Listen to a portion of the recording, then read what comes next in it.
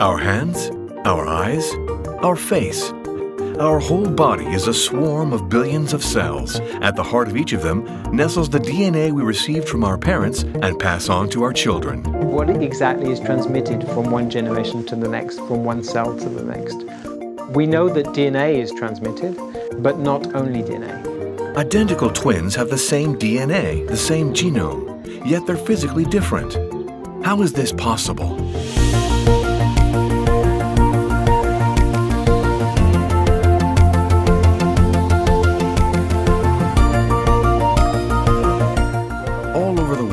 Biologists are exploring this new mystery.